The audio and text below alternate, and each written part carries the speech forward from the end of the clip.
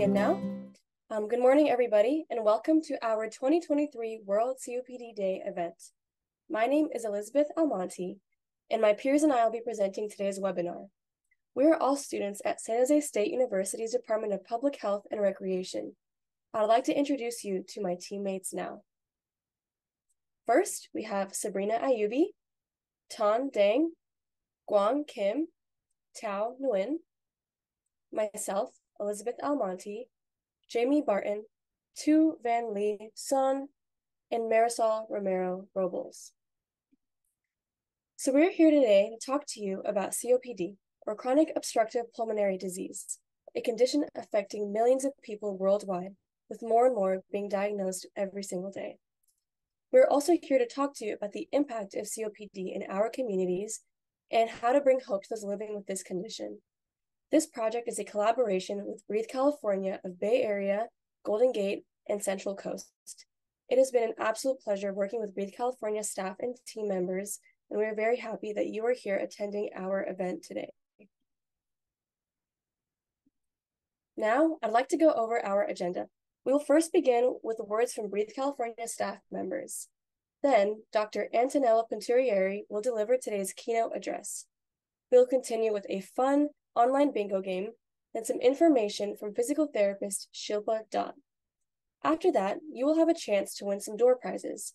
And finally, to close, yoga instructor KALPANA Thiyagarajan will take us through some breathing exercises. Now, I'd like to introduce you all to Sharmin Sultana. Thank you, Elizabeth, and good morning, everyone. I am Sharmin Sultana. I am the health educator and senior health program manager at Breathe California. Our organization is one of the state's oldest voluntary health organizations. We were founded in San Jose in 1911. That means that we have been addressing critical lung health threats, promoting healthy lifestyles, and reducing the impact of lung disease through prevention, education, patient support, research, and advocacy for 112 years. From 1911 on, we spent several decades fighting the tuberculosis epidemic with great success.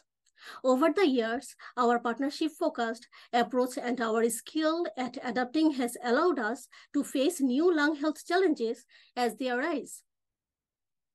Our work has expanded into the areas of asthma, tobacco prevention and cessation, lung cancer, environmental stewardship, clean air, and providing CPAP machines at low cost to sleep apnea patients. Our most recent activities have been related to COVID-19, RSV, and protecting lung health during the wildfire seasons.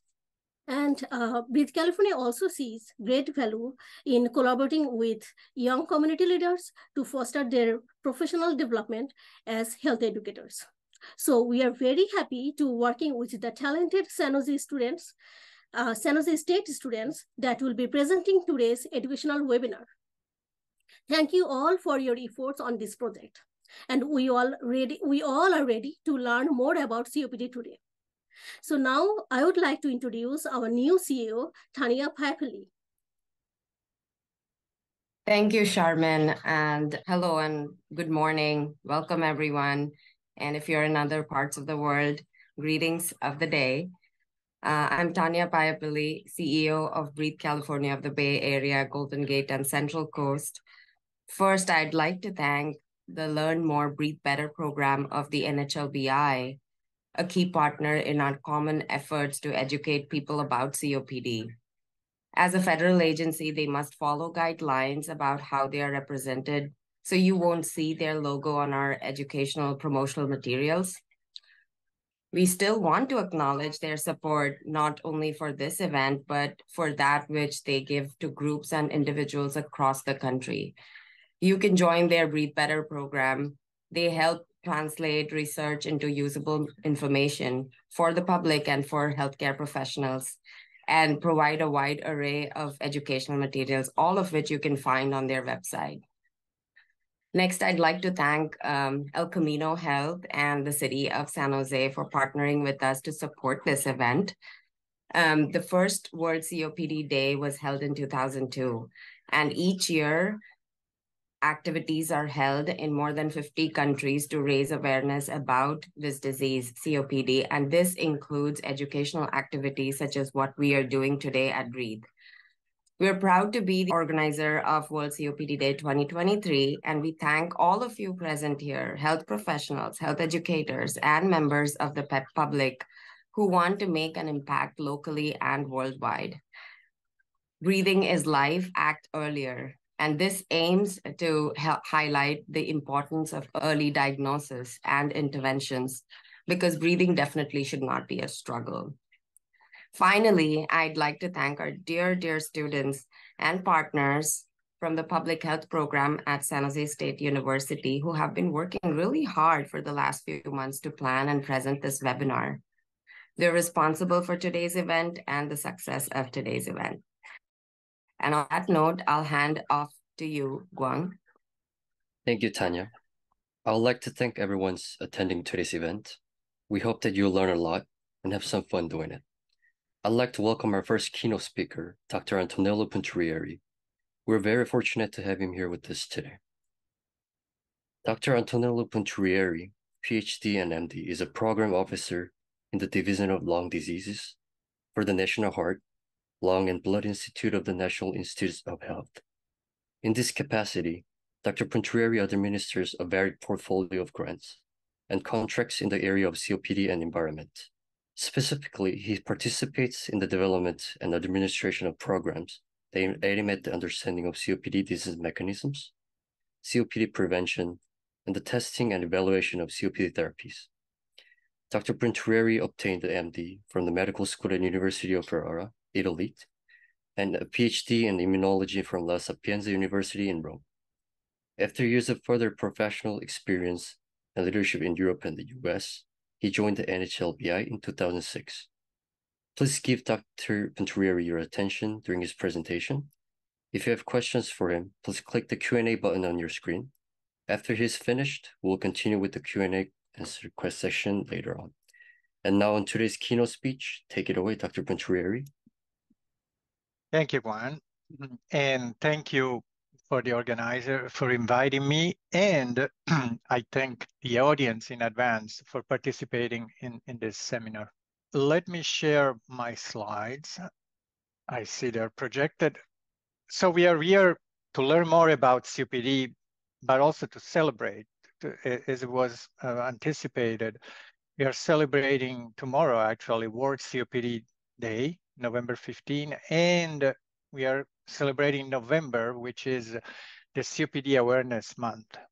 We all want to learn more about COPD to try to understand better the disease and to bring relief to those that suffer from it. So, few quick facts about COPD. COPD, it's the short acronym that we use for chronic obstructive pulmonary disease. So it's a lung disease. It is unfortunately the 6th leading cause of death in the US and accounts for more than 140,000 deaths per year. To give you an idea of what that represents, there are about 150,000 deaths for lung cancer every year. So very close to that. An estimated 6% of US adults have been diagnosed with COPD. And this turns out to be about 16 million people. But the data are showing us that most likely millions more have the disease, but they're not aware of it. COPD is not only a chronic disease, it's a killer, but it's also a leading cause of disability. People with COPD struggle with their life in all its aspects. So what is COPD? COPD, as mentioned, is a serious lung disease, and that over time, it makes it harder and harder to breathe. You can see here on this panel, a brief explanation. Less air goes in and out of the airways. And the reasons for these are some of these illustrated here. The airways and the air sacs lose elasticity. The walls between the air sacs are destroyed. So from these little circles, we have a big circle, but the way the lung works, it makes the surface of exchange for gas exchange using these little sacs incredibly big. And I don't know if you know this, but if you would put your lungs and all the alveoli open up, it will cover a tennis court. So with this system, nature has found a way to put in a small space in your chest an enormous surface for exchange of gases. And you understand that when you destroy those, that goes down. Other reasons for airflow not flowing in the right amount is that the airways become inflamed, thick. And the other minor thing is that the airways not only become inflamed, but inflammation also promotes mucus. And mucus clogs the airways. So all these four factors combine for making your lungs less efficient. And indeed, if it's left untreated, people with COPD gradually lose their stamina and their ability to perform daily activities. COPD is mainly an umbrella term, and it covers two conditions.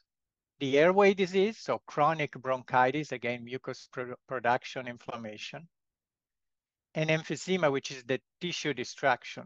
The alveolar membranes, as I explained in the other slides, break down.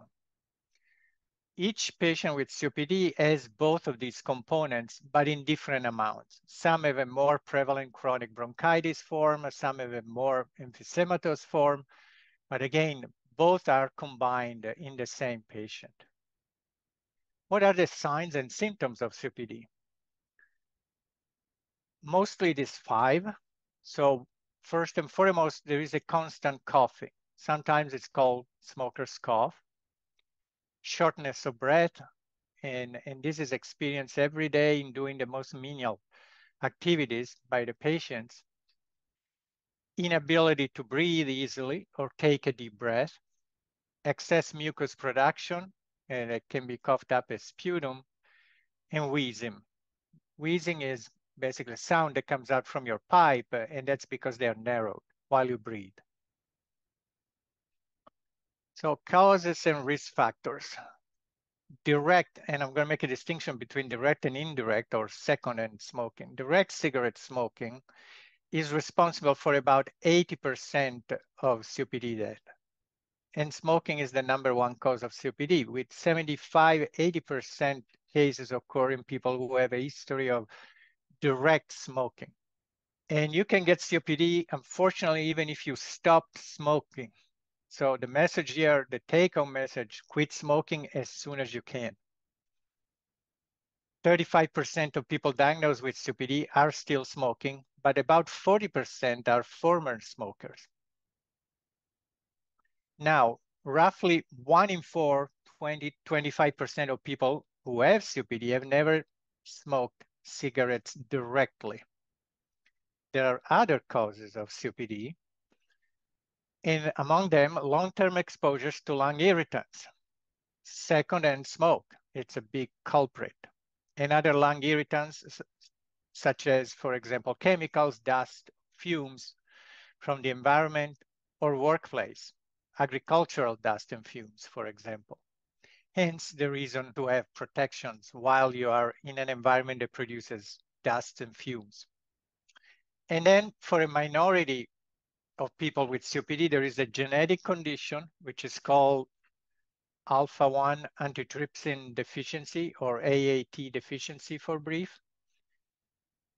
And these people usually get COPD even if they've never smoked or had exposure to these irritants. And usually they get COPD earlier than smokers. So in the late 30s, early 40s. Who is at higher risk for COPD? Some are more at risk than others. Men versus women. And COPD was thought to be, until probably 15 years ago, an exclusive male disease. And unfortunately, women caught up. Right now, 6% of women and 5% of men have a diagnosis of COPD. And the other fact is, since the year 2000, more women die of COPD per year than men. The geographic distribution, the prevalence of COPD is higher in rural areas. And I mentioned exposure to irritants and dust, but also in rural areas smoking is higher, the prevalence of smoking is much higher than what you would observe in urban areas. As a matter of fact, you can see 9% of COPD in rural versus a 3-4% in urban. There is a higher prevalence in southeastern areas of the Mississippi and Ohio River valleys.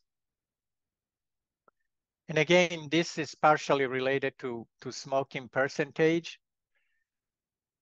There are some racial ethnic groups that are more affected by COPD, more diagnosed. American Indians and Alaska Natives, you can see, unfortunately, take the lead here with 8% whites, 6% non-Hispanic Blacks, and then gradually diminishing for Hispanics and Asian. How do you diagnose COPD? COPD is a diagnosis that is based on signs and symptoms, personal and medical history, physical examination, and lung function tests, such as spirometry. Spirometry, there is another slide that shows it, is when your doctor, your healthcare provider is going to ask you to blow in a tube, and then there are instruments here that measure how fast and how much you put out from your lungs. There are also chest X-ray that can show specific patterns for COPD. A better diagnosis, though, is done with a chest CT scan, a computed tomography scan. And in some instances, the healthcare provider may want to measure how much oxygen is in your blood. And so there is an arterial blood gas test that can go with that. So diagnosing COPD. It is estimated that millions do not realize that have COPD and are undiagnosed. One of the reasons is that patients do not always report their symptoms or smoking history to their providers, and vice versa, providers don't ask thoroughly to patients about their smoking history. The top diagnostic barrier are, one is that the patient does not fully report the symptoms. Again, coughing, sputum production, difficulty breathing. There are more immediate health issues. Patients with COPD are not only disease in their lung, but it's a whole body disease. Patients with COPD, for example, 30 to 35% of them have also cardiovascular disease. They may have high blood pressure. And so when they go to the doctor, when a patient, a person with COPD goes to the doctor, may have these other issues coming up. Diabetes is also pretty frequent in COPD patients. 31% of patients do not report in full their smoking history. And again, this could be also secondhand smoke. And some people don't realize it. I talked with many patients that never realized that the secondhand smoke could be so damaging. And so they didn't think it was important. Here is spirometry. You see that this person is blowing in this instrument, and here there are detectors that are going to measure the output from your lungs. It's non-invasive, as you can see. It's a quick and simple breathing test. There are even more simple instruments than the one depicted in this picture. There are, they don't need big apparatuses. They're portable. They can stay on a little table. The test will show how healthy your lungs are and if you have COPD and how serious it is. And the spirometry can help your provider to know if you have COPD before you even have symptoms. Which brings me to one important point. I mentioned it talking about cigarette smoking.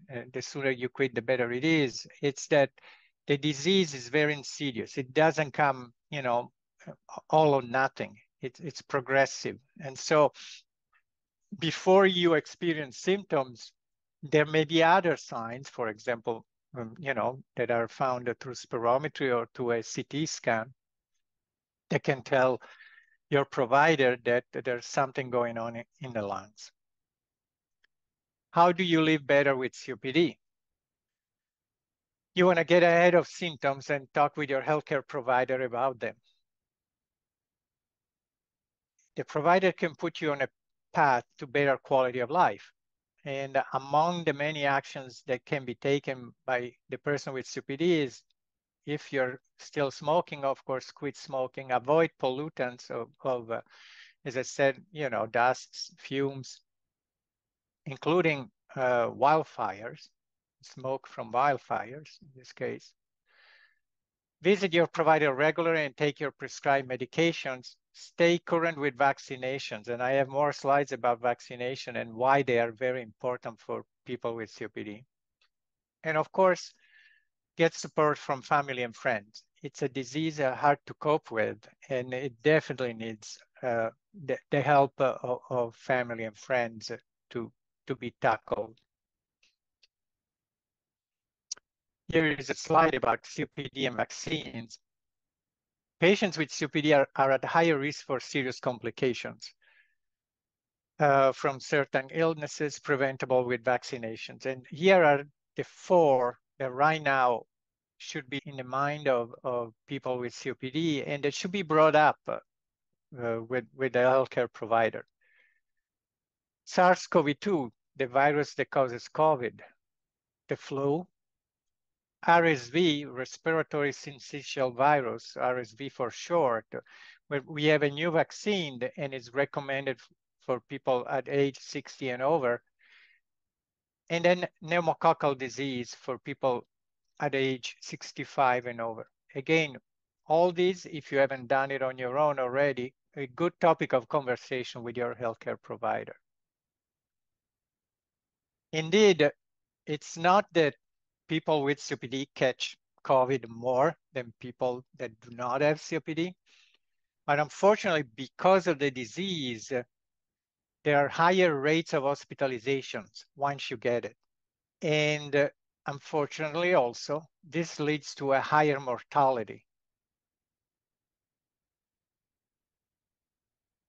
One of the reasons for this, and one of the reasons why I'm saying get your vaccination, is that SARS-CoV-2 patients have antibody titers and specific T cells, the cells that combat the virus in addition to the antibodies. They're reduced in number relative to healthy control, and their number also declines with time faster than in people that do not have COPD. So if you get a vaccination, a booster, that is going to help you keep up good amounts of antibodies and of these T cells in your blood. Advancing knowledge. How do you overcome barriers to prevention, early diagnosis, treatment, and management of COPD? Can help slow the progression of the disease and lessen some of the symptoms. We know that of those that have COPD or know someone who does, 50% are interested in getting more information about COPD and its treatment. Of particular interest is, of course, information about availability, effectiveness of treatments, effectiveness of new treatments, and ongoing research. In the armamentarium that we have, the tools that we have right now are, of course, medications. You see a pill here, pulmonary rehabilitation, healthy living, and lifestyle changes. All these combined contribute to make a person with COPD feel better and cope better with the disease. In this slide, there are listed some of the treatments for COPD. Medications, as mentioned, pulmonary rehabilitation, or PR for short, lifestyle changes, including quitting smoking if you're still a smoker, avoid exposure to irritants, oxygen therapy if your healthcare provider determines that oxygen would be beneficial for you. Oxygen is not beneficial for everybody. NHLBI did a trial on oxygen actually in people which didn't fall within what Medicare prescribes, the numbers, and I'm not going to go in detail in that, and found that it didn't make any difference in the life of these patients. But at the same time, we know that oxygen therapy is important for certain patients with COPD. And we also know how cumbersome is getting oxygen therapy for various reasons that are beyond the research. They relate to coverage.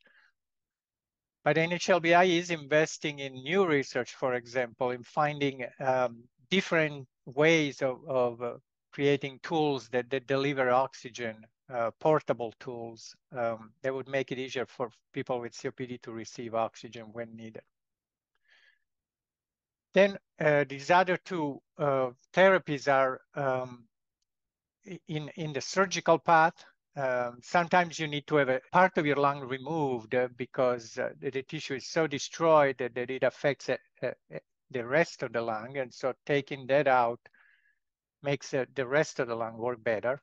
Or in recent development, what is called an endobronchial valve. An endobronchial valve basically helps the air in a diseased part of the lung to get out.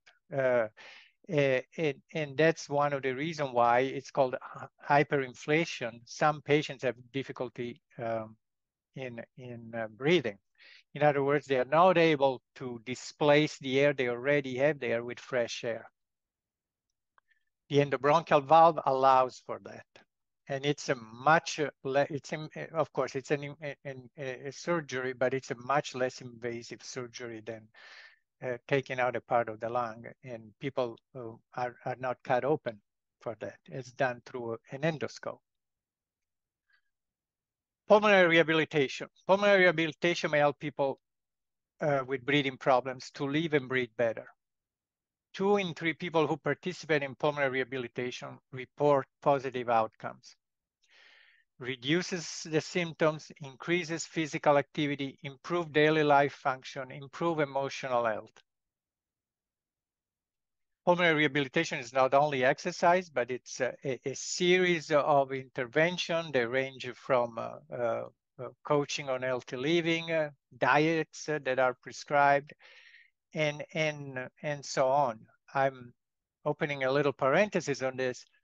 I remember while I was visiting in a rural part of the States, a rehabilitation center. And there was this woman, probably she was in her 70s, late 70s. And she was a candidate for lung transplantation because there wasn't any other option available. To undergo lung transplantation, the patient needed to, all patients need to follow a pulmonary rehabilitation cycle. Turns out that after the pulmonary rehabilitation, she improved so much that she didn't need lung transplantation anymore. So this anecdotal story, speaks to the value of pulmonary rehabilitation in every setting. How does PR help someone with chronic breathing condition? Again, doctor, nurses, physical therapists, and respiratory therapists together design a program that is tailored to the needs of each person. It's not a cut and paste kind of a program. It's tailored, again, to each person with COPD. The results vary, and among the benefits of the program, there is an increased understanding and management of the disease. There is improved strength, enabling a more active lifestyle, reduced symptoms of depression and anxiety, and opportunities for peer support. Pulmonary rehabilitation usually is conducted in groups, in small groups, but with other people that have COPD. As I said, the program it covers multiple parts. It's not only exercise training to build stamina and flexibility, but breathing techniques such as firstly breathing from yoga to help alleviate the sense of being out of breath. Instruction in finding easier energy-saving ways to do everyday tasks, help to stop smoking. Psychological counseling if you're smoking, psychological counseling for emotional problems, and as I was mentioning, nutritional counseling for optimal health. Somebody could ask, especially coming out of the COVID pandemic, where we had a lot of telehealth used in various settings, in various disease settings. Will the future of PR include video telehealth? Indeed, it does. It's not only the future, but it's also the current. state of things. It's clearly the pulmonary rehabilitation has unfortunately, has poor access to PR facility and capacity constraints in those facilities. So video telehealth might improve access, especially for patients who live in low population areas, again, rural population, for whom transportation is difficult.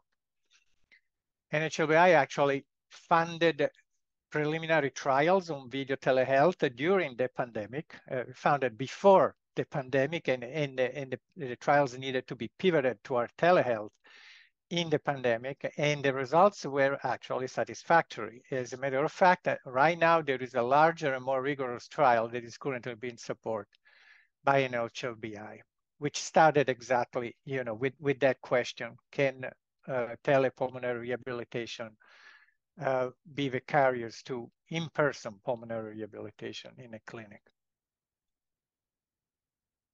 NHLBI also has studies, ongoing studies on the epidemiology of COPD in rural setting.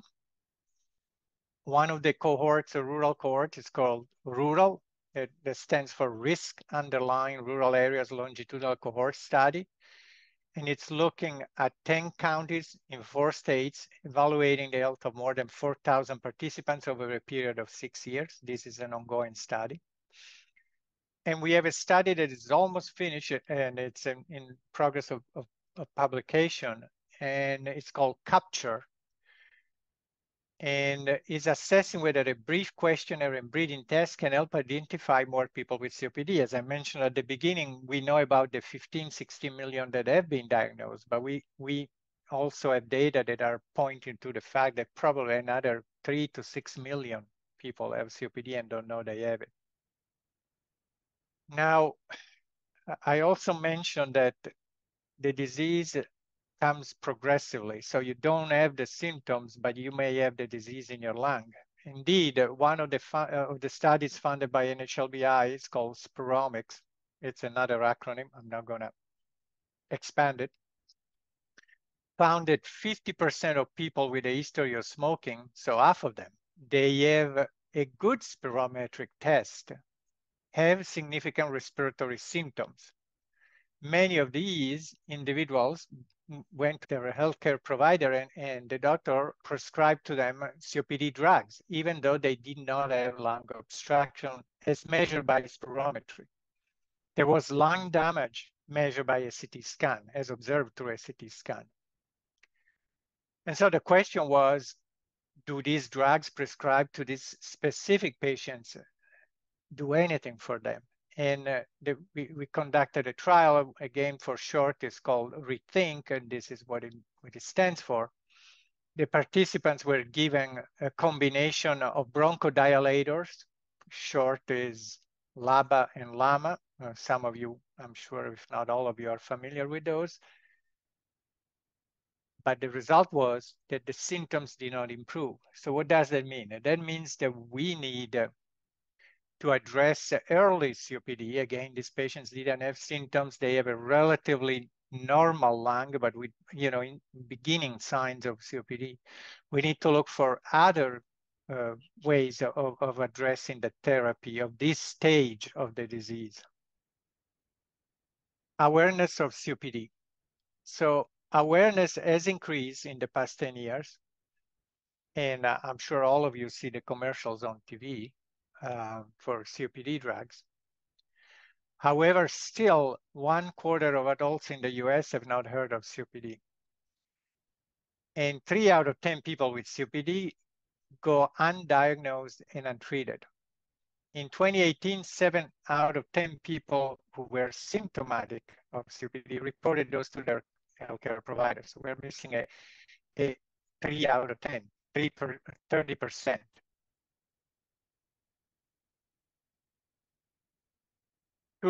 To address the problem of COPD, NHLBI was tasked by Congress to develop a plan with the help of other government agencies. And this is the first ever blueprint for a multifaceted unified fight against the disease. It provides a comprehensive framework for for action by those affected by the disease and those who care about reducing its burden. The brochure can be obtained for free at copd.nih.gov. And what does the plan consist of? There are 5 goals, 5 major goals, and they cover all the aspects of COPD, starting, of course, with people with COPD, to empower them, their families, and caregivers to recognize and reduce the burden of COPD. Then there is a research goal that goes to improve prevention, diagnosis, treatment, and management of the disease by improving the quality of care delivery across the healthcare continuum. That means from basic research that is going to tell us why there is COPD, how that becomes COPD, all the way to, of course, treatments and so on. And there is a third goal that is the one that everybody that works in COPD needs, or in any other disease, that is the data. You need the numbers. You need to know where the disease is, who has it, because it could give us ideas on, again, who's susceptible, what is the susceptibility in those people, what are they exposed to, and so on. And so that is collect, analyze, report, and disseminate COPD-related data. Increase and sustain research to better understand prevention, pathogenesis, diagnosis, treatment, and management of COPD. You see that aim 2 and aim 4 are strictly correlated. And then, of course, once you have data, once you have therapies that have been proven effective, you need to do the implementation of all this. And so translate in national policy, educational, and program recommendation into not only research, but also public healthcare actions. So these are the 5 goals of the COPD National Action Plan, or COPD NAP for short. NHLBI, again, with the help of other agencies and of other contributors, has established also since 3 years ago now, the COPD National Action Plan Community Action Tool, which can be viewed at this website, cnap.nhlbi.nih.gov.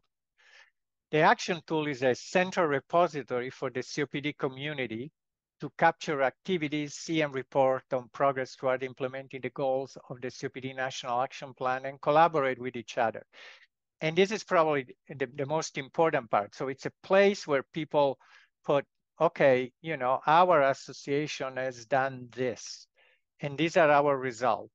And this happens, let's say, in California. Then somebody else, let's say in Maine, says, ooh, that's very interesting and it worked. I want to do the same. So there's going to be a way for those two parts to get together, get in contact, and assess, of course, each one with its differences, to see what can be implemented, how it can be implemented, the same thing or very close to it. So the community action tool, it's basically a center that helps people to get in contact and see what activities could benefit their own community.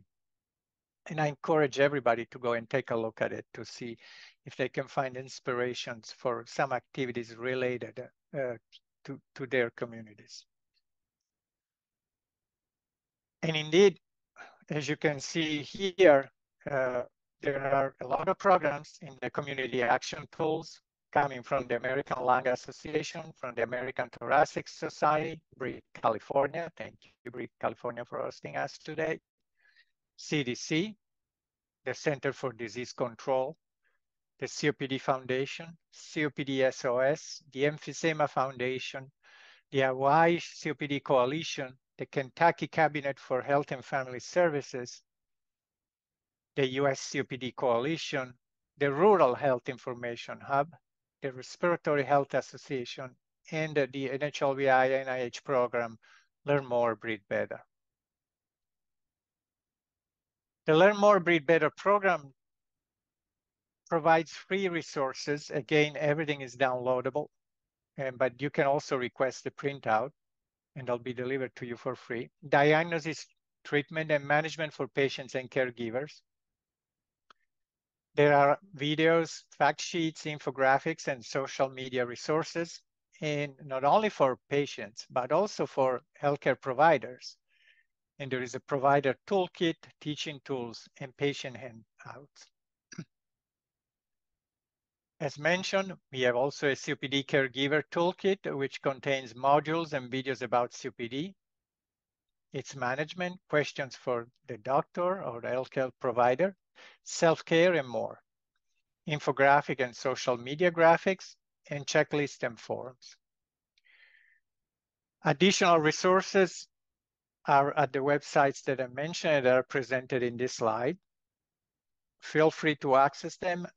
Again, there is a lot to learn there, and I'm sure participants in this conference will find a lot of useful information. And I want to thank you for your attention, and I'm happy to take questions.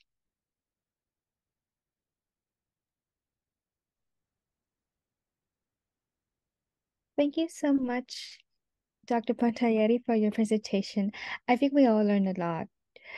We appreciate your knowledge and experience and honor that you shared with our audience. And we do have some questions for you. Okay. So, one question is, you mentioned getting vaccinated.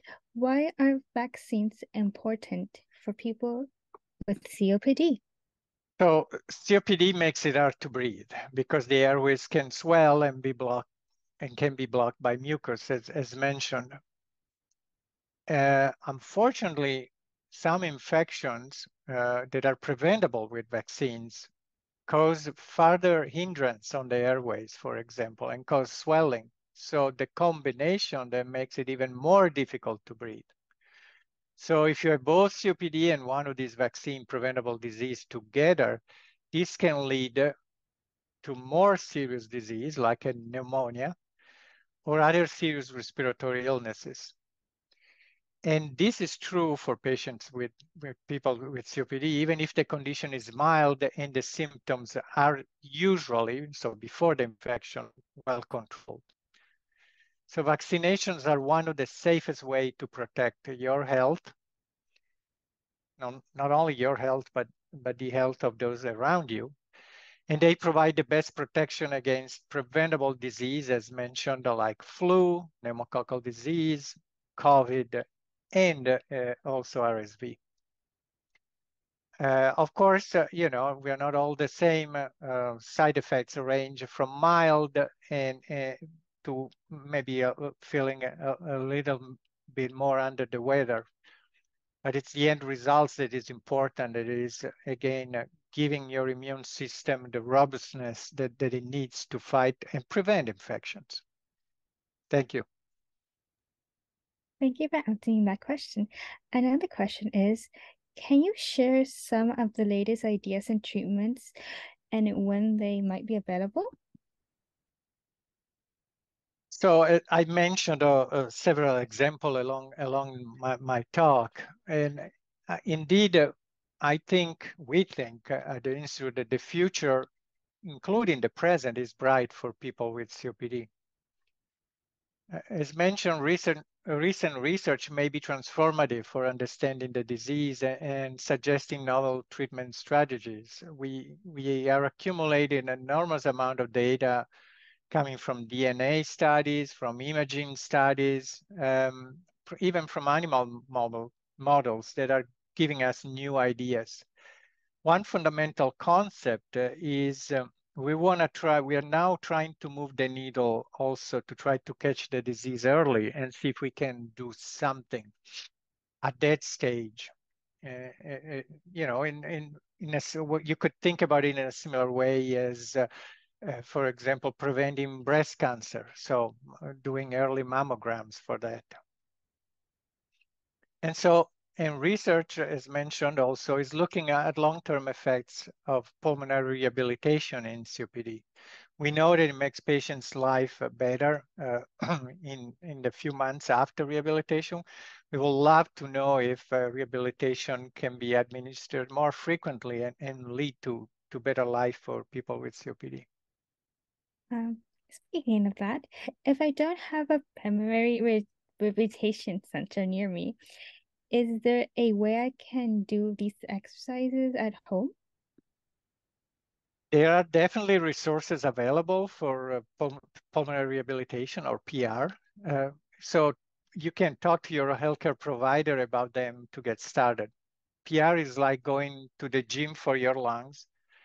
It's a combination, as I mentioned, of breathing exercise, tips to conserve your energy, improving strength and stamina, nutrition, counseling, psychological support, and more. It's best when it's started in moderate stage of COPD.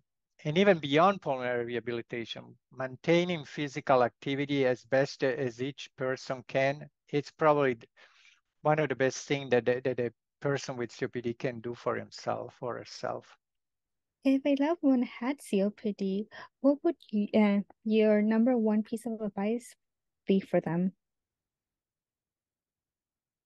Unfortunately, there is no cure for COPD, but it doesn't mean that we need to give up once we have a diagnosis. There are steps that can help managing the symptoms and slow the progression of the disease.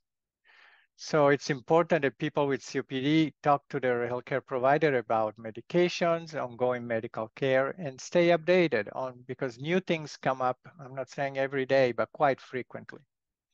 And obviously, lifestyle changes and treatments can help people feel better, stay more active. Again, exercising is good and in any form, and slow the progression of the disease. Another question is, my husband has COPD, and I'm looking for information to help me as his caregiver. Yeah, this is an important aspect I mentioned during the presentation. Caregivers and support for people with COPD in general from either family members or friends, it's a fundamental part of dealing with the disease. NHLBI and the Respiratory Health Association have a COPD caregivers toolkit, as mentioned, that you can look at those websites. It has information about caring for someone with COPD, challenges at home, getting ready for a healthcare provider visit, and how to take care of yourself.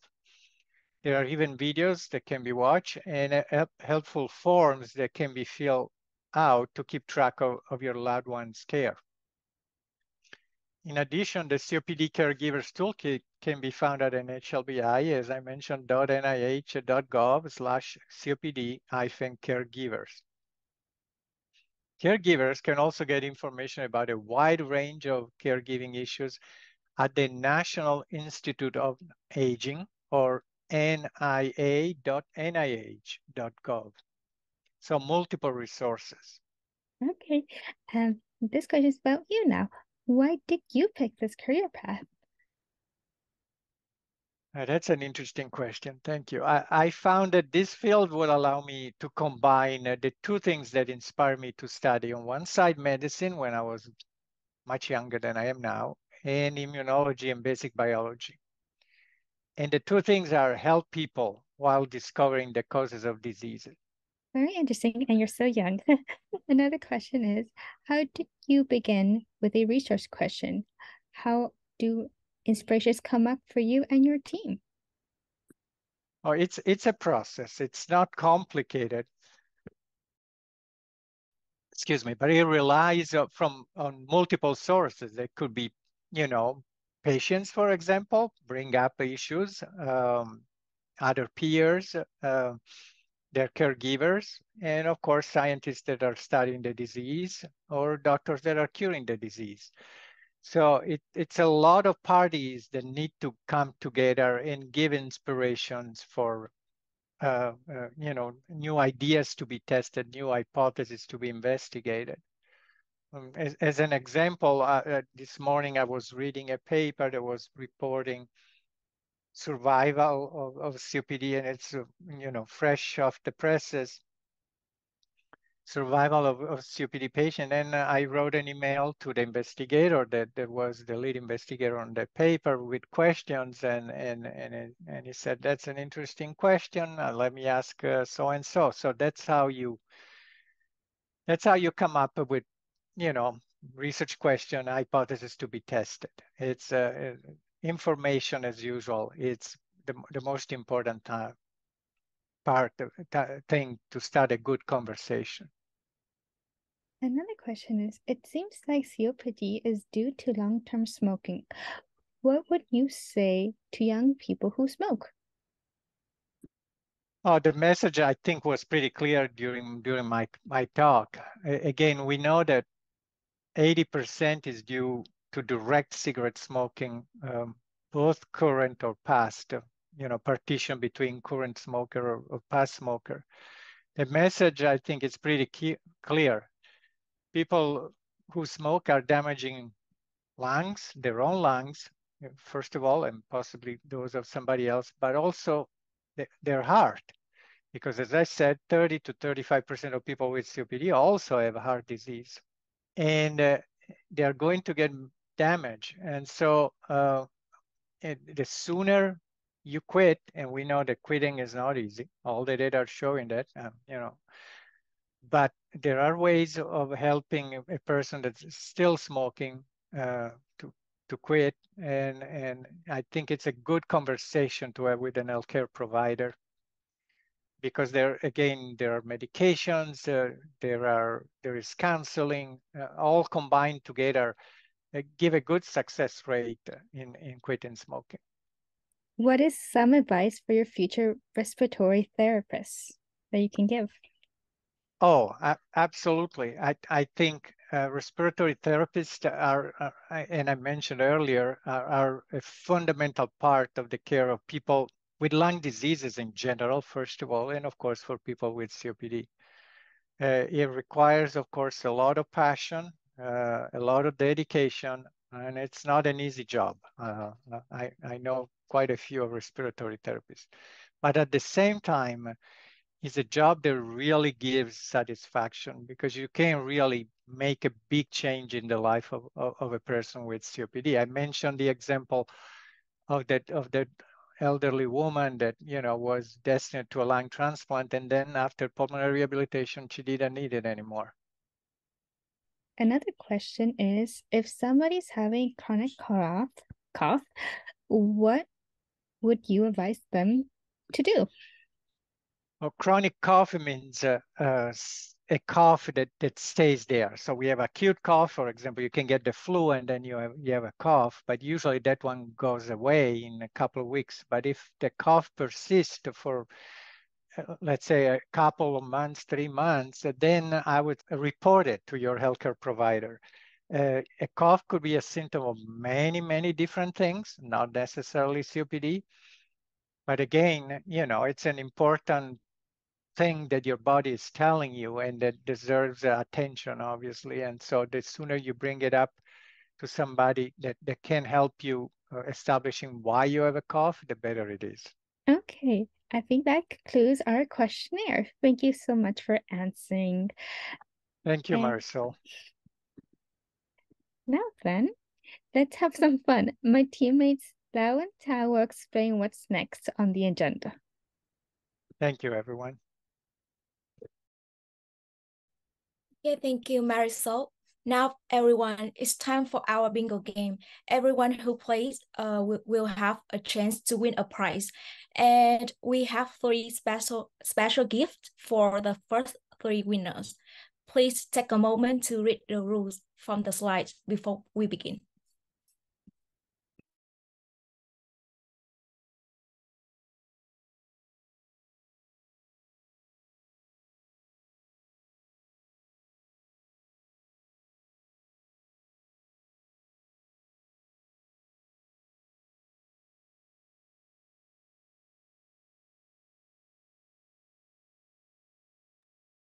Okay, as you see, here's what you need to do.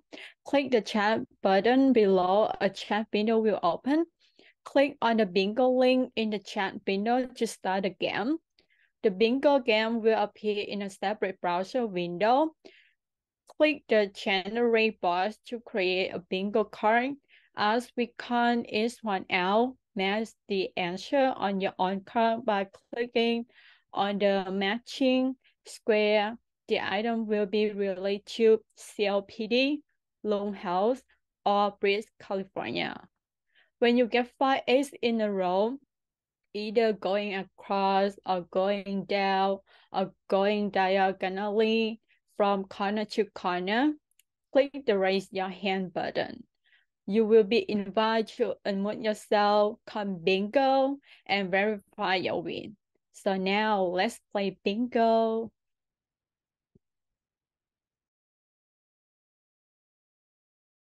For our first round of bingo, you'll be playing for a $10 CVS gift card. So let's begin. Okay, the first item I have is inhaler. And the next one, exercise. The next item is shortness of breath. The next item is chronic. The next item I have is asthma. The next item is Breathe California. Breathe California. The next item is bronchitis. The next item is genetic factors. The next item is air quality. The next item is secondhand smoke. The next item is prevention. Oh, we have a bingo. Alexis actually jumped in on chat. Okay, so can you please confirm with me what your 5 items are? You can put on the chat if you want, or unmute yourself. Oh, there it is. Yep, Alexis put it into chat. So yeah, that's on our correct. So Alexis won that round. All right, congratulations. So now the first game is over. We will get ready for the second game. So everyone below your bingo card, right here. So click the stack of 3 little vertical lines you see. Several words will pop up. Click right here. Please click new. It will give you a new card to play for the second round. There you go. Okay, everyone get it? So this time the prize will be a $15 CVS gift card. Let's start the new round. And for those of you who didn't win that round, if you can go ahead and put your hand down, you should just be able to hit the raise hand or put it on your screen. And I see now, as soon as the next person wins, I will go ahead and allow you to talk so you can give the answers verbally. Let's start for the second round. So the first one gonna be asthma. The next word is gonna be energy conservation. The next word gonna be shortness of breath. The next item gonna be yoga. The next item, environment. The next word is gonna be chronic. Next item, inhaler. Next item, the Breathe California. Breathe California. Next word is gonna be genetic factors.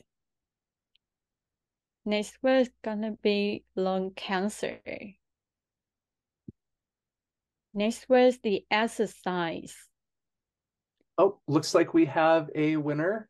This is Sharon, and I will allow her to talk so she can give you her answers. And go ahead, Sharon. Hi, my words is breathe California, exercise, shortness of breath, as conservation. Okay, so please confirm for me, Tao. Yeah, exactly. All right, Okay, congratulations, Sharon. So for both of the CVS gift card winners, please email Simon at launchrs.org with your email address. She will send you a link to download the gift card. Okay, and for those of you who did not win, if you can put your hands back down again, and then Lee and Tao will take you into round 3. So now on to our third game. The winner of this round will receive a 25 Sprout gift card and should email Shaman at lungs.org with your email address so we can send it to you. Everyone, please click start a new card again by clicking the 3 lines and select new. Here we go. Okay, the first item I have is genetic factors. Okay, the next item is chronic. The next item is caregivers. The next item is exercise. The next item is bronchitis. The next item is lung cancer. The next item is environment. The next item I have is secondhand smoke. The next item is yoga. The next item is cough. And we have a potential winner. That would be Elizabeth. I will allow you to talk to let them know that we have the right answers. Go ahead, Elizabeth. Hi, okay, so mine is caregivers, secondhand smoke, free, bronchitis, and exercise. That's not correct. Congratulations. And also, this was the last game. So thanks for playing, everyone. Winner should email for Stamin as lungs.org with your mailing account so we can send or email you the prize to you. We will send your gift card later this week. And now here's Sabrina.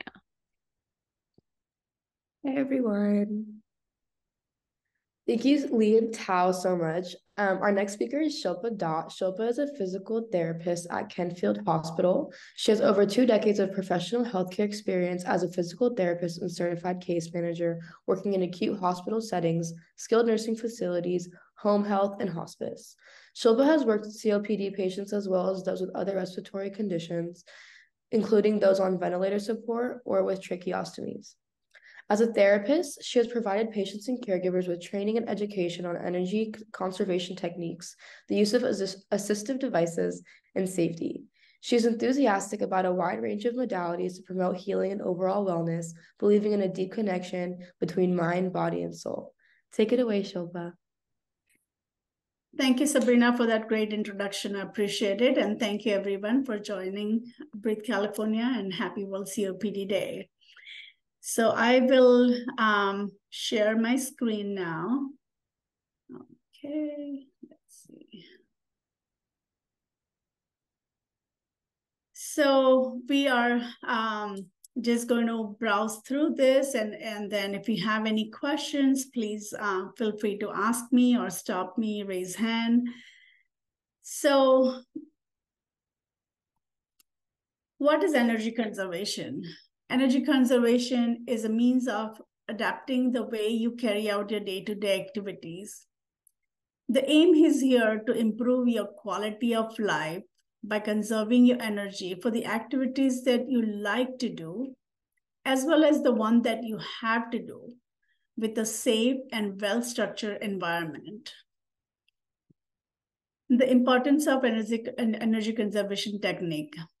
You have to use that efficiently and productively, and this could improve overall quality of life. We go by what we call 7 Ps when we teach our patients and caregiver techniques about energy conservation. First one is prioritizing. Decide what needs to be done. Keep your schedule simple. Spread your household chores throughout the week. Second is planning. Start your day with the most strenuous activity and avoid overwork. Alternate between heavy and light tasks. Skip some activities if you need to. Pace yourself. Don't rush. Rest before you feel tired. Keep your schedule flexible. Fourth is positioning. Think about your body positioning during work. Sit down whenever you can. Keep your body straight so that your lungs can breathe better. Positive attitude. I know it's easier said than done, but focus on what you can do. Be creative in finding ways to adapt to your activities. Breathe. 6-1 is pursely breathing. This is one of the most important ones. It allows for better emptying the stale air from your lungs. Exhaling should take about twice as long as inhaling. Use your pursely breathing when you feel out of breath. 7th is practicing relaxation. It can help restore your body energy. You can use any techniques like yoga, meditation to help that. And here are some tips for activities of daily living. It goes hand in hand with planning. And so if you have a designated dressing area, then you make sure that you have all your clothes, everything in one place, so you avoid walking and making unnecessary trips. Dress the lower body first. That takes a little more energy than dressing the upper body. You can sit down to undress, wash, and dry whenever possible. If you can choose a loose-fitting clothes so that they're not too tight, and the lightweight clothes whenever possible. Make sure your bathroom is very well ventilated. Instead of using aerosols, consider using roll-ons or cream deodorant. And try to use the electric gadgets or any assistive device you can. For cooking, you can pretty much do the same thing. Try to do whatever chores you can sitting down. You make the large quantities so that you don't have to make it over and over again, but you can store it in individual size portion so that you just have to unfreeze one at a time. Consider using ready meals and also using lightweight utensils so that it's easier on your body. If you can, use the rolling cart for transporting the item or a walker with the wheels. For household works, the tips are pretty self-explanatory. Make sure you again spread it out throughout the week. If you, for example, you can also keep the garbage by the door so that you can empty it frequently instead of lifting it and putting it away again and again. If you keep the dishes soaked for a while, it will eliminate some need for scrubbing and save your energy. You can ask for help if possible for family or friends or caregiver to do some heavier lifting jobs. And then also use the lightweight bedding or pillows whenever possible. For shopping, again, this is more of a planning. You have to, if you can make a list, you can avoid frequent trips. If you are going to grocery shop, maybe you can use the electric cart if you cannot walk or if you have to stand for a longer period of time.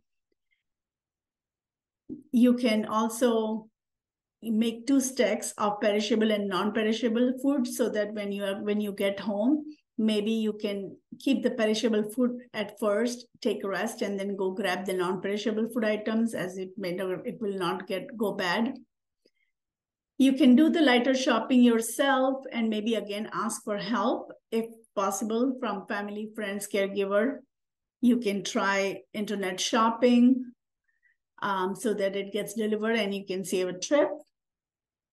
Again, for laundry, try to use any gadgets you can. For example, the reacher for getting the clothes in and out of washer or dryer, using a cart with the wheels. Try to sit down to fold clothes or iron the clothes.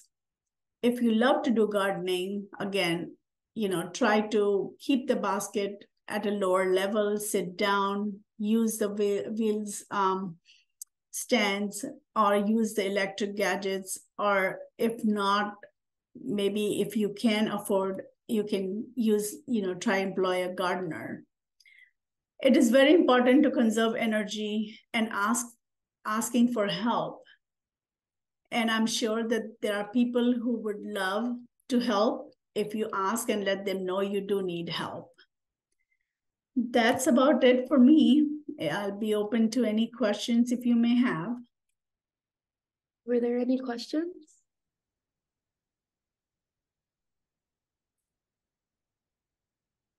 Okay, well, thank you so much, Shilpa. You've really shared a lot of useful information and easy ways that people with COPD can improve their quality of life. Now let's go to Tan, who will be presenting our door prizes. Thank you, Sabrina. Let me share my slide. Now it's time for door prizes. We create a list of all our attendees, assign a number to each of you, and draw a random number corresponding to your name. You must be present to win, so we will ask each winner to click the raise hand button at the bottom of your screen to let us know that you are here. And now let's begin. For today's first door prizes, we have 3 British California shirts. And the t-shirts with a British California logo here. And let me call the first winner. And the first winner is... Okay, I'm sorry, I didn't see the hand raised. Okay. So yes, so Alexander is the winner of the first prize. Congratulations, Alexander. Thank you, Alexander. Oh, thank you. And the winner of the second British California t-shirt is Michael Baroga. Are you there? Okay, Michael is there. Congratulations. And thank you. And the winner of the third British California t-shirt is Beverly de Guzman. Oh, you there, Beverly. Thank you for raising your hand. Congratulations. Okay. Now we have another gift. Next, we have a British California volunteer mug. And the winner of this is Michael Magana. Are you there? Or Michelle, yeah. Oh, I see. Thank you and congratulations. Thank you. Thank you. And now we have the final door prize. For our final door prize, we have a compact collapsible umbrella. And the final winner is Musaras Ahmed. Are you there? Please raise your hand. Congratulations. You have the collapsible umbrella. Winners, please email to charminlunchrs.org with your mailing address so we can mail your prize to you next week. We hope you enjoy them. And now back to Sabrina. I will send the email to the chat so you can see it. Thank you. Thank you, Tan. And now for our final special guest, we have KALPANA Thiyagarajan. KALPANA is a certified yoga instructor, having completed a 200-hour teacher training, and is a member of the senior yoga faculty at Yoga Bharati in San Jose, California. She has worked at various companies as an engineer and product manager, leaving a position at eBay in 2019 to pursue her passion for yoga. She is very enthusiastic about teaching yoga classes for both adults and kids. She loves reading, is passionate about the topics of history, literature, and philosophy, and enjoys sharing the knowledge that she has gained. Kalpana will now lead us in some yoga breathing exercises that are suitable for all and adaptable as needed. Please proceed, Kalpana, and thank you for coming.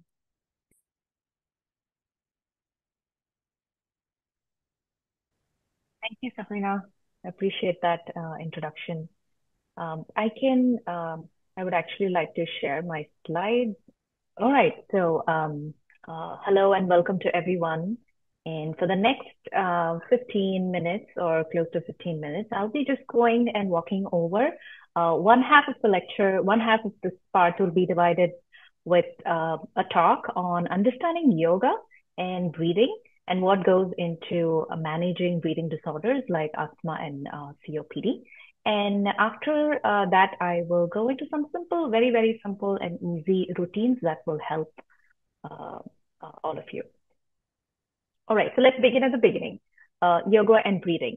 And feel free, if you have any questions, you can put them on the chat, or we can take questions at the end with whatever works.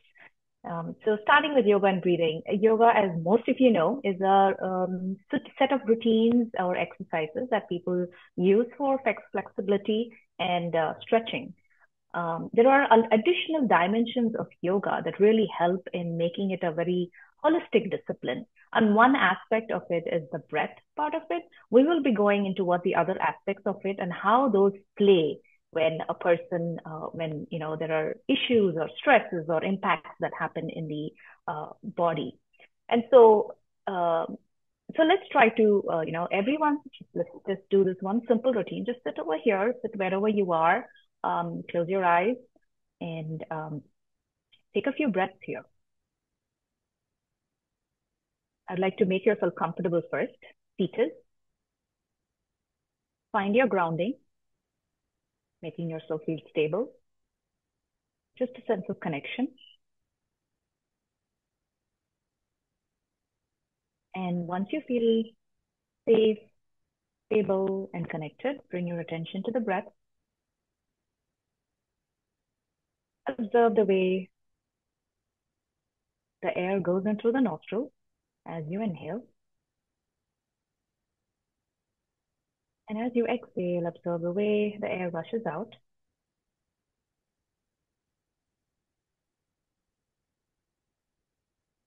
Again, a deep breath in. Observe how the chest cavity opens up, the tummy bulges. And as you exhale, observe how the tummy just goes in, the chest cavity caves in, relaxing further.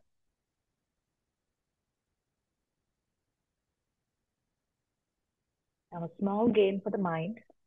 Try to observe the breath going through the nostril and try to find which nostril are you breathing through right now. Is it the right or is it the left?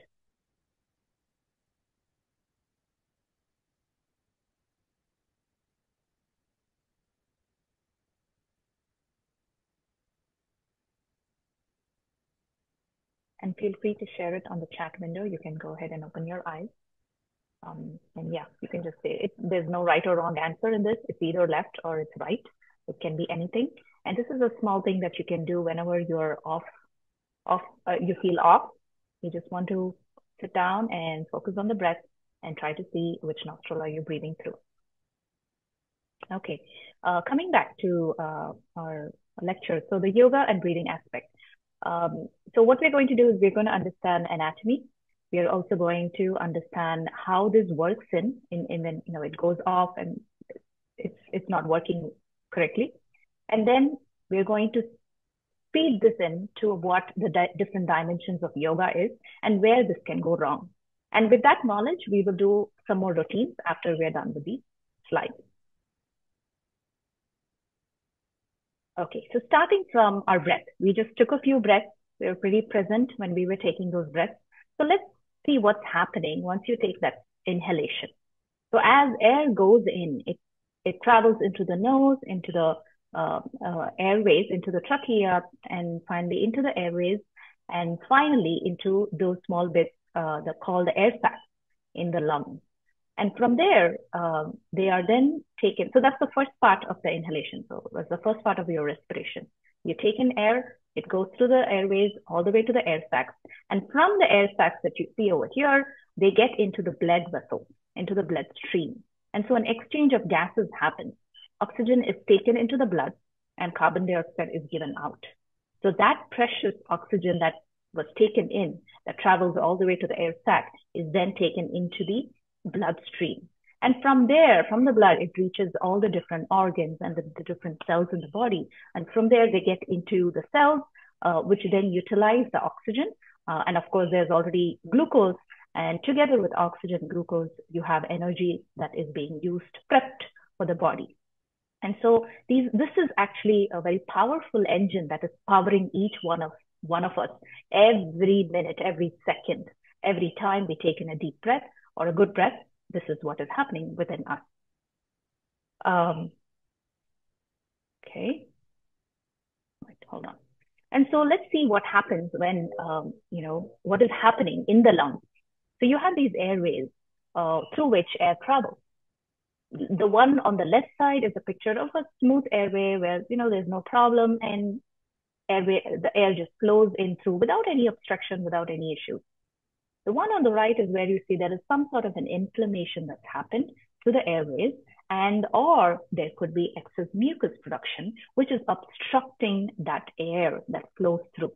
And so this sort of a constriction that happens, bronchoconstriction that happens, does not allow for air, the smooth passage of air, and that can lead to the disorders, restricted breathing. Now, let me take a pause and understand what restricted breathing here is. So just to put it in one way, breathing is not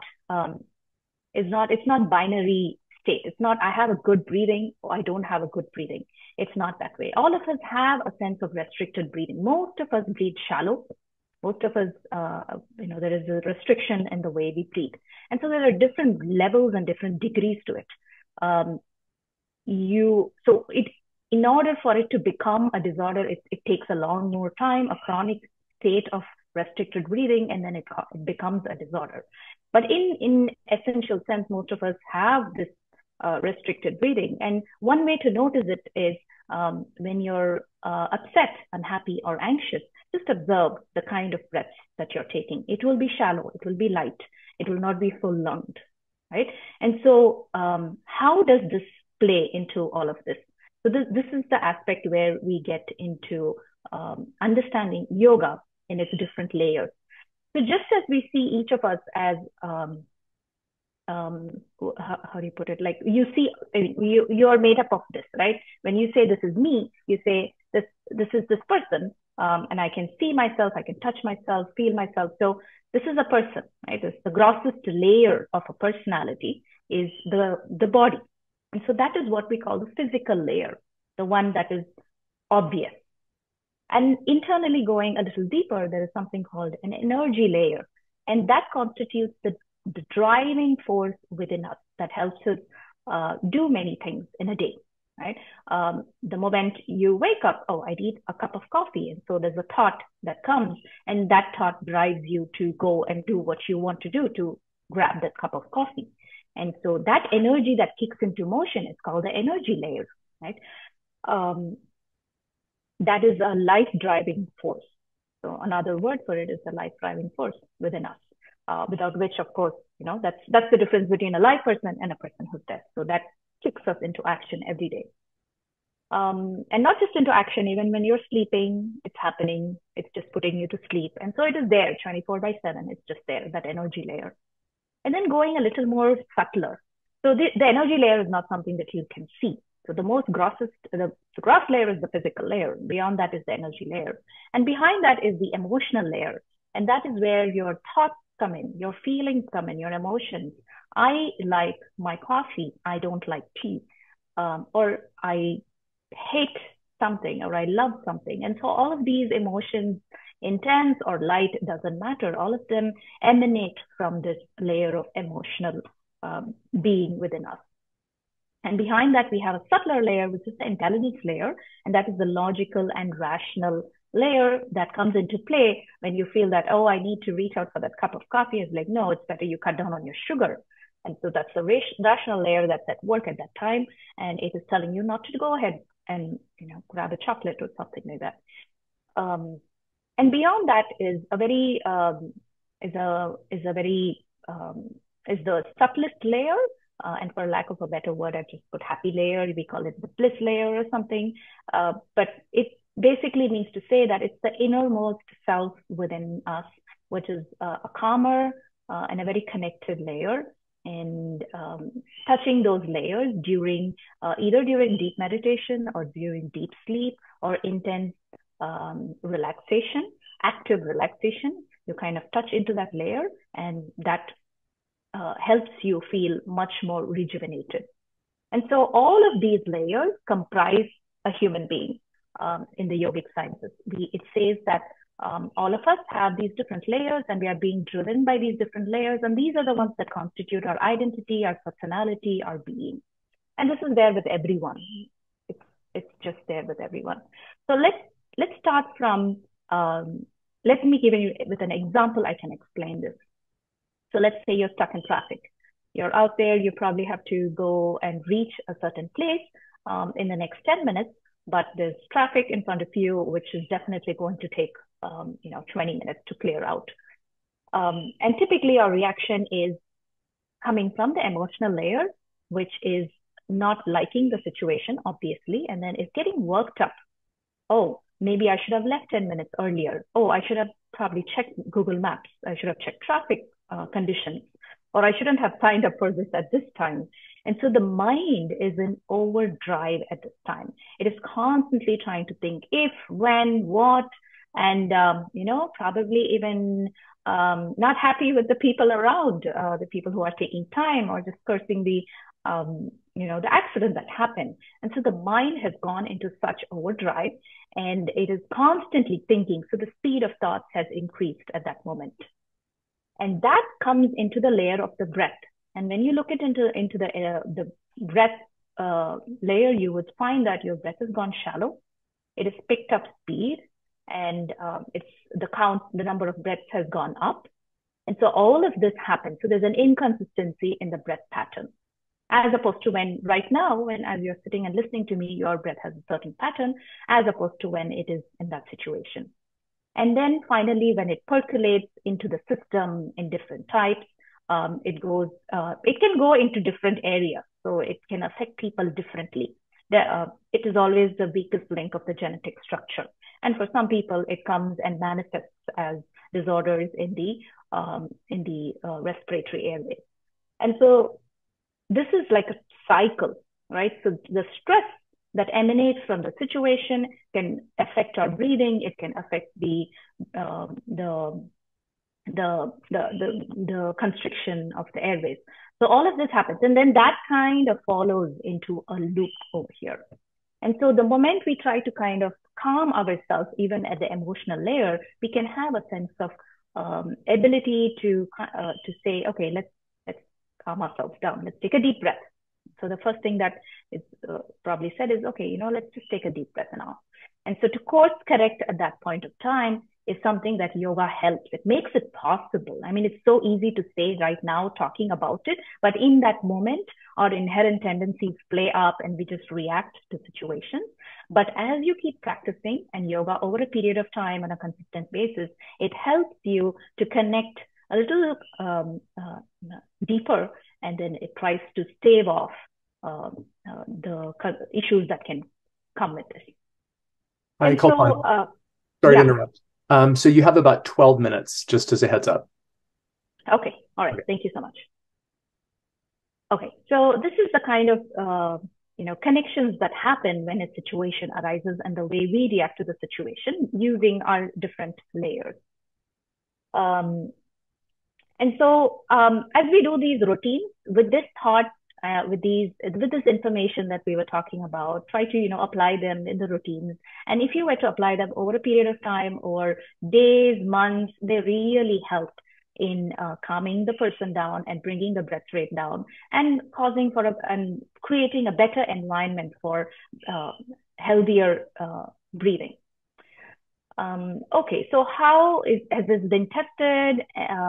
Do we know if there's any proof around this? There have been 2 tests that was done. One was done way back in 1985. It was a controlled study where yoga was tested for a group of people who were in the test. So there was a combination. There was a tests which were done on people who were in control and people who were in the test. And for those who were in the test group, people were given practices done over for probably a few days. The number is out there in the test. And so there was a number of days that the people had to do the test, an hour every day. Right? They were taught by guided yoga practitioners. And there was a definite improvement in the measurements that, the parameters that measure their breath. So this was 1985. And just as recent as a decade back, 2010, there was another more broader test that was done studying the effects of yoga on asthmatic patients. And so that is also, these articles can be, they're on public domain and they can be looked up. And so it's usually fantastic to see the effects of yoga on the body system, playing up on the body system, not just like right away, but over a period of time. But even otherwise, you cannot deny the effect of the practice on a person as and when you do it, which really, really helps. And so I've come to the part of the lecture where I'm done with the talk. And so if there are any questions, you can unmute and ask me questions before we go on to the routine.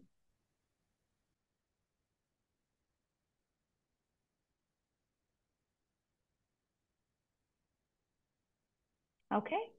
All right. So no questions, but feel free to post questions in the chat so I can also look them up.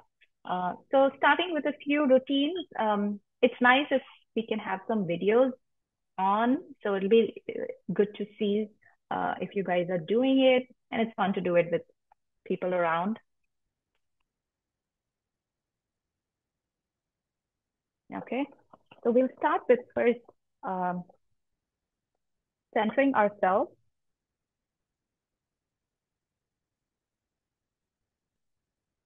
You can close your eyes and sit with your back with minimal support. Arms on the lap, on the side, on the armrest if you're seated on a chair. A neutral back, chin parallel to the floor. Gaze ahead.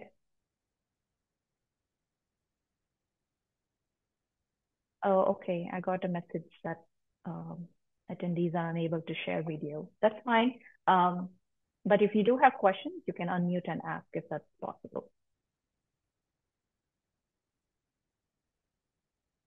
Continue just observing and being aware generally of the body, of the surrounding, and slowly bringing your attention to the breath. Taking nice deep breaths. And with every exhale, observe the chest, the tummy, the shoulders, everything relaxed. And with each subsequent breath, try to relax it further.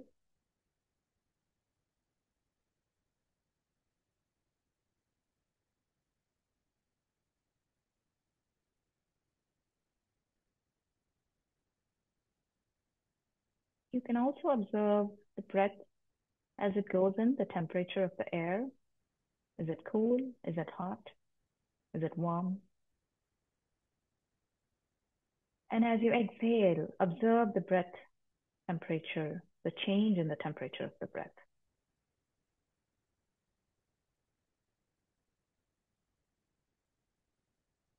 Cool as you breathe in, warm as you breathe out.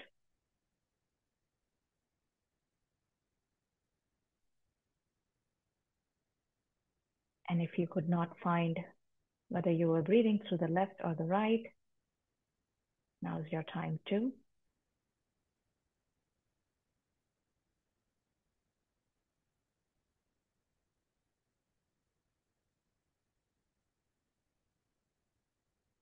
Again, there is no right or wrong. Sometimes of the day it's left, sometimes of the day it's right. Each nostril takes a turn after a certain duration of time.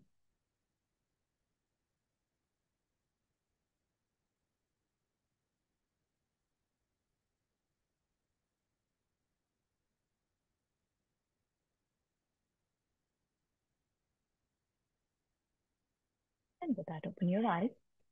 And let's do some more routines that are kind of light, but it's not too much. But for that, I would like you to stand up.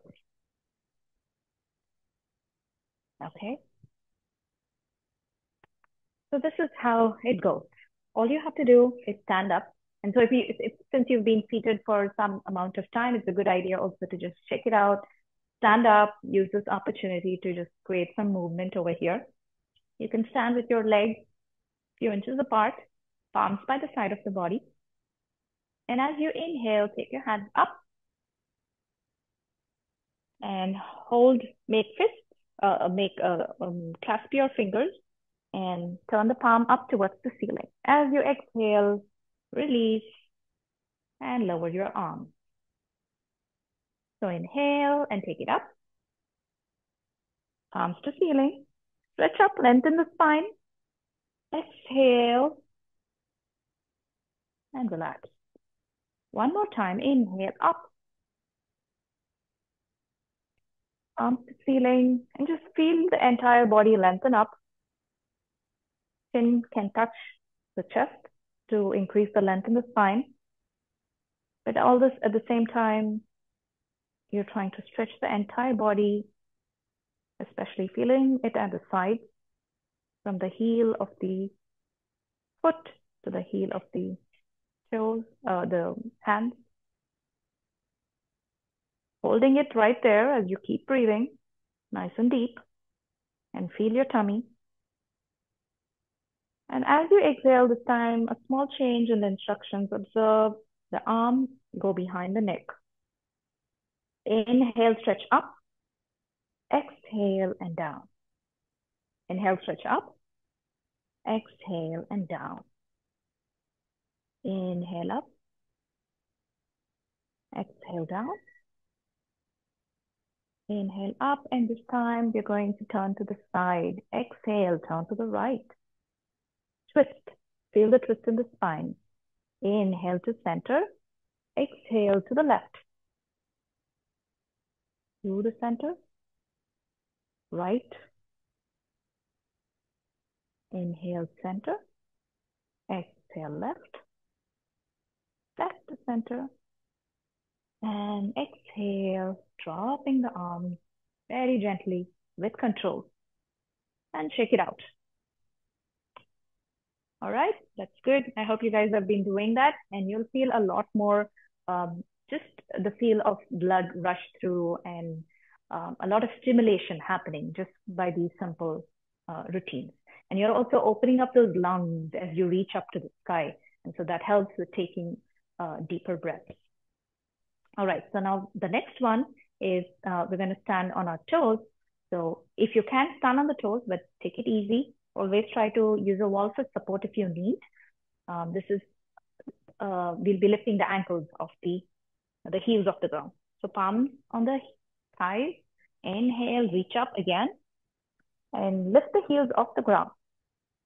Exhale, synchronizing the movement of the arms, the breath, and the heel all at the same time. Inhale up. Exhale down. Two more. Inhale up. Remember to synchronize that breath on the inhale and on the exhale. Inhale up and reach up. Let's hold it here. Keep breathing. Never hold the breath. Keep breathing while you're actively trying to lift the heels off the ground, staying put there, while lengthening the spine, opening the chest. Nice deep breath. Exhale, lowering the arms. And finally, when the palms touch the thighs, the heels touch the ground, and your exhalation is over, relax. Okay, so the next one is palms together in front. We're going to open the arms to the side, all right? Inhale, open the arm to the side. Exhale, back to center. Inhale. Exhale. Come closer. Inhale. And exhale. And gently lower the arms. I think I'm out of time, but the key point in this is to connect your breath with your movement. And when you do that, you're a lot more in awareness of what you're doing. And so that really helps build your conscious thought processes going into any action that you're doing and your intention. And so over a period of time, they really help you much better. And of course, the physical part of it is you're breathing much better. Okay, I think I'm done. So thank you so much, Brian. Thank you so much, Kalpana. We really appreciate it. After practicing those techniques that you've shown us today, I hope that our audience members feel as energized as I do. Now, as we're near the end of today's event, I'll pass it to you, Jamie. Thank you so much, Sabrina. Before we finish up, we'd like to know about how much you learned today during our presentation. I'm just going to share my screen.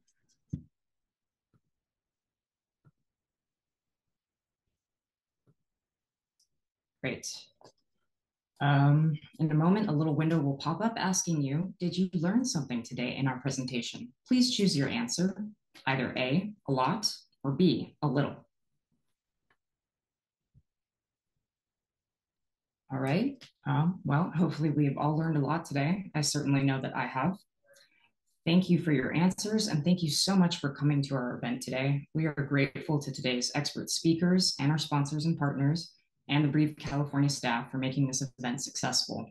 We hope you'll be able to put what you've learned today to good use. Please be aware that you'll find lots of useful information and materials about COPD in many languages on the website of our partners at NHLBI. That's www.nhlbi.nih.gov/breathebetter. And if you have questions about the lung health programs that Breathe California offers in Bay Area communities, please visit www.lungsareus.org to learn more. We appreciate your time and your participation. Please have a wonderful day and take care.